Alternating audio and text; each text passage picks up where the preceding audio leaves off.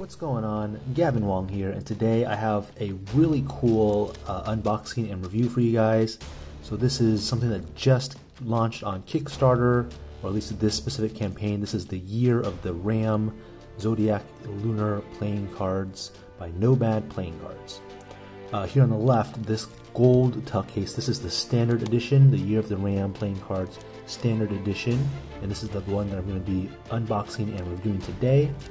And then in the black tuck case, very nice black tuck case, this is the luxury edition. So I have received both full sets of the standard and luxury editions. I backed that in the last Kickstarter campaign by Nomad playing cards.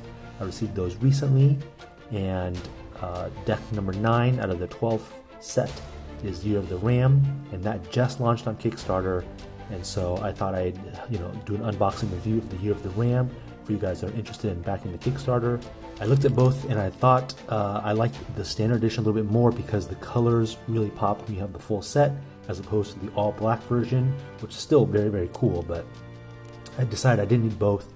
I only need one, so I'm keeping the standard edition, and the idea is I'm going to open and review all these, and in the luxury edition I'm going to sell and try to get some of my money back because it was a fairly expensive Kickstarter, and honestly I bought both sets kind of as an impulse buy. And I don't need both sets. But since we are here, thought I could just show you guys both editions, both the standard and luxury edition tuck cases, just so you guys can take a look at that at least. Very cool looking tuck case. The black is nice. It's just when you have the full set together, it's a lot. It's a lot of black, and I liked the colorways on the standard edition a lot more. But yeah, that is a quick look at the luxury edition Year of the Ram for you guys. Alright, so here is the Year of the Ram playing cards, the standard edition. You guys can see that it's done in this really nice gold metallic color background, and then we have Year of the Ram here in silver and gold foil on top of that, and it's embossed. We have down here the Ram in embossed foil, so you can actually touch that. You can just see the texture on that. It looks very, very nice. And if I remember correctly from reading the Kickstarter, they actually used 3 different colors of foil just to make this box. So it's very, very elegant. It looks very, very nice. You can see there's a really nice shine on it. I'm trying to just show that off so you guys can see how that looks in the light. Very elegant back design as well, all nice and textured, embossed. And then here you can see it says Year of the Ram. And then on the inside by Nomad's playing cards. And then here we have the full, Chinese Zodiac. We have all 12 Zodiacs, all 12 animals. Very cool back design. Here on the side says Lunar and Zodiac. And again, we have a very nice, elegant design. On the other side as well, we have, the Lunar and Zodiac symbol. We have the Ram. All this is embossed, very elegant and nicely done. And then here on the top, we have more of that design embossed. And I think that's going to be the Ram as well. A little hard to see because the seal's on top of it, but I'm pretty sure that's what that is. Here on the bottom, again, we have more of this embossed foil. So it's printed by the NPCC, which I'm not really sure who that is. I don't know if I've had any decks by the NPCC. Could be wrong, but I think this is going to be the first time I'm going to be opening these. So we'll see how they feel. And then here you can say, from series, a Lunar and Zodiac, Year of the Ram playing cards, created by Nomad's playing card, produced in Ukraine by NPCC. Love the tuck case, gold all the way around, very nice, embossed foiling, not a whole lot to complain about, looks really nice. And then we have here a non-numbered seal. If you guys remember from the luxury edition, there was a numbered seal, so all those are numbered, and then these standard editions are non-numbered. So let's go ahead and get this open. By the way, the seal is a ram, so matches the theme of the deck. Let's get this open here and get a nice clean cut. Ooh, that was not super clean, but that's okay. It doesn't have to be perfect. Alright, got that open, so let's take a look inside, and then on the inside again we have nice little embossed foiling and then the Lunar and Zodiac symbol there. And then again on the inside, I got the same foiling all the way around, so I love that. Love the consistency. I would hate to open this up and just have it be a plain white tuck on the inside, so love the fact that they have it foiled on the inside as well, all the way around, inside and out. Alright, so starting with the back design, one thing you'll notice is that the box itself is gold, but then the deck back is done in blue. And then I saw on the Kickstarter, the limited edition, the one that's in black, the card backs are going to be in gold to match the other card box. So it's a little bit of an interesting choice. All the other decks are like this as well. So just something to point out. So going back to the standard edition back design, here we can see nice blue color. Here we have the Ram up top and bottom.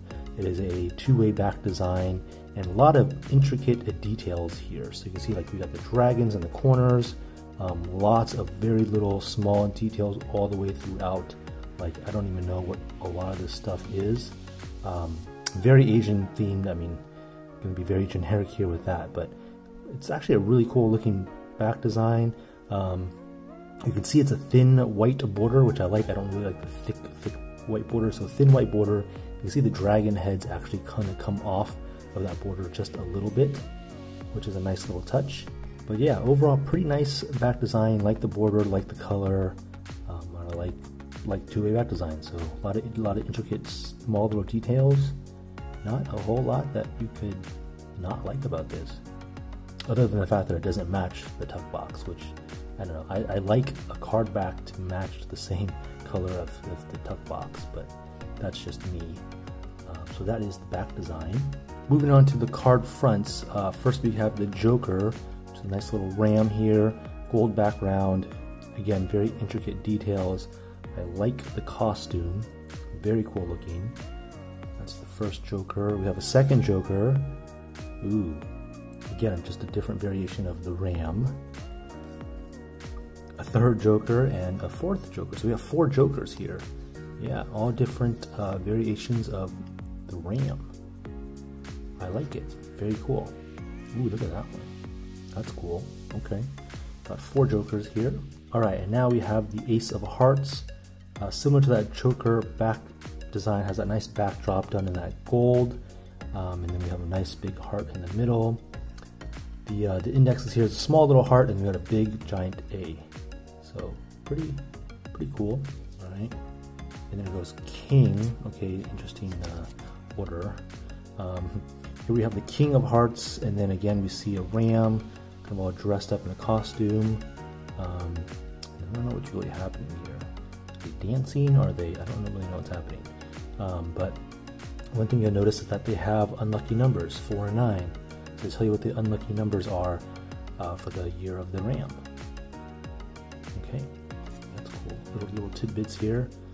Queen of Hearts, again another design of the ram. The back design, is the back design the same? So it's different from the Ace, but I think these other back designs for the court cards are the same in the background.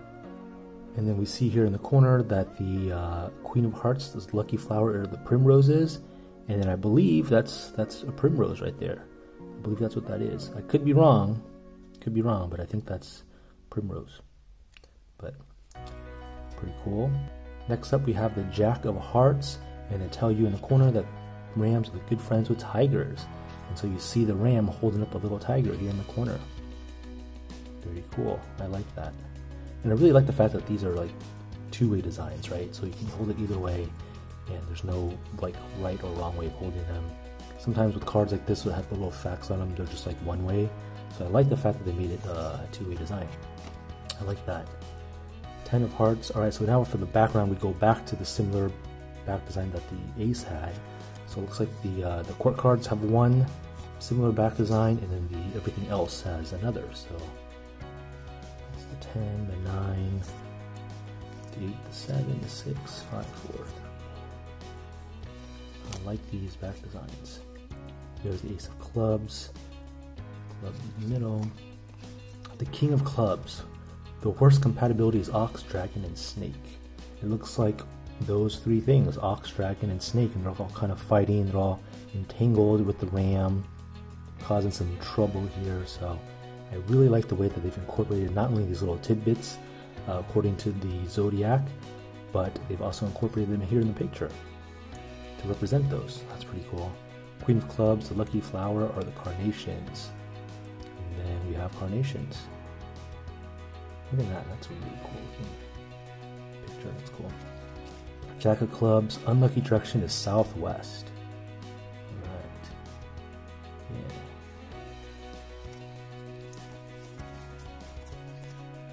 Do like that background.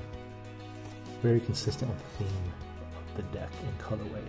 Just the back design's a little weird. It doesn't match. The King of Diamonds, best compatibility, rabbit and the horse. And then again, of course, we have the rabbit there and the horse shown. I like these portrayals of the ram, by the way, all these different ways. The ram. Unlucky colors, blue and black. I did not know all this about the ram. Lucky direction is north. Lucky direction is north. What is that? I don't know what that is.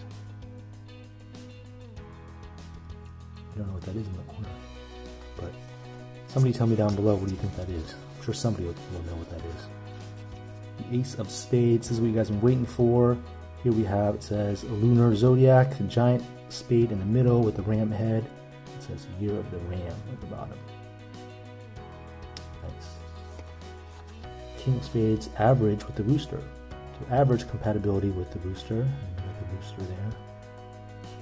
It's kind of funny that he's like holding like a dead rooster head on his pole. It's like average compatibility, but I'm going to hold a dead rooster head here. Alright. Queen of Spades, lucky numbers 2 and 7. Nice. Jack of Spades, lucky colors brown, red, and purple. Alright. Not a lot of use of brown, red, or purple. I mean, there's some brown here, but would have liked to have seen some brown, red, or purple to match the fun fact, or the little tip there. Okay, so interesting order of cards. It kind of goes ace down through 2, hearts, clubs, spade, hearts, clubs, diamond, spades. Interesting order, and you get 4 jokers. So, okay, all right, interesting. Let's see how the stock feels. Going through the deck, it feels okay. It's not super slippery like USPCC Cardamundi right out of the box, so it's not super slick and slippery. The cut and stuff feels fine. It's a little, I think it's like a, let's see. Yeah, it feels like a crushed stock. It's not very stiff. Just doing this, springing and dribbling it. I can feel, it feels, the stock itself feels nice and soft. Like it definitely feels like a crushed stock. That's the best way I would compare it. It definitely feels like a crushed stock, but it feels pretty good. Let's see if I can faro these and figure out which direction they are cut. So that feels gritty. So face down, that feels gritty. So I'm gonna guess it's a modern cut.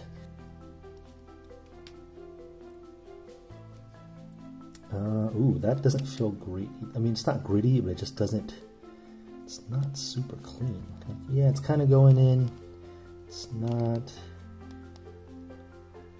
super clean. Why is that so difficult?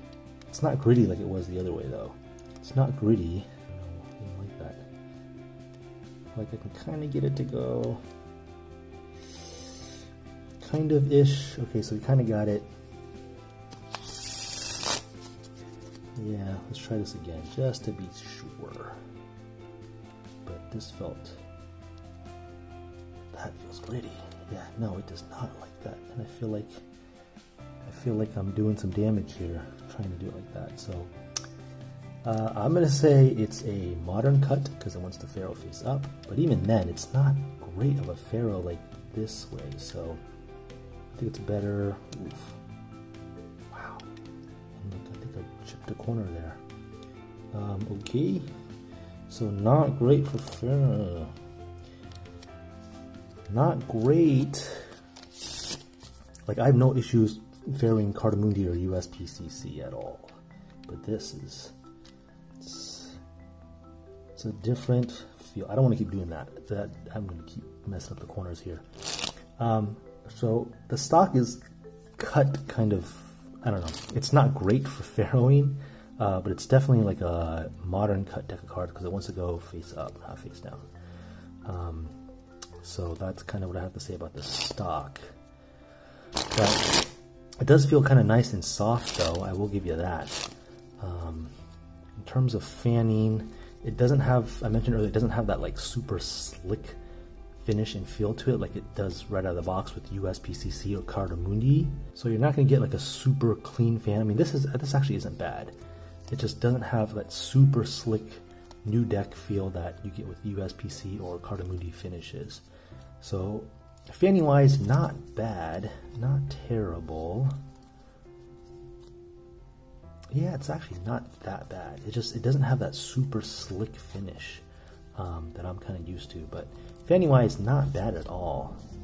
Like if I do a pressure fan, like it looks pretty even. You know, if I do pressure fan, feels good. Thumb fan could use a little bit of work. It's not terrible. Yeah, pressure fan, that's where it's at with this. And I bet for like packet cuts and stuff, this feels good. Yeah, you can see that. Yeah, so I mean, for packet cuts and stuff, not bad. If I had tried to do that right out of the box with a USPC or Cardamundi deck, my cards would have been flying and slipping everywhere. But you can see here, during packet cuts, they stay together pretty well. Like, there's not a whole lot of slip to them. So, not bad handling, just not the greatest. And then for some reason, I can't ferro these very well without damaging the corners. It seems like, yeah, you can see that we already chipped some there, which is disappointing. But again, that's kind of my fault for trying to ferro those. So I would say maybe avoid trying to ferro these. That's my advice. Maybe avoid ferroing them, but other than that, the card design, fronts and backs look pretty nice. The pips are, you know, easily recognizable. No issues there recognizing the pips and the colors. So pretty cool design overall.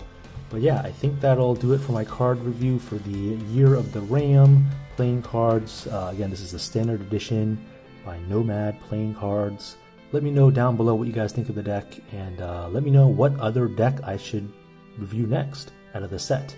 I know that there's 3 more decks that are going to go live on Kickstarter that haven't been released yet, but let me know what other deck out of the set you guys want to see next. Yeah, I think that's going to do it for me.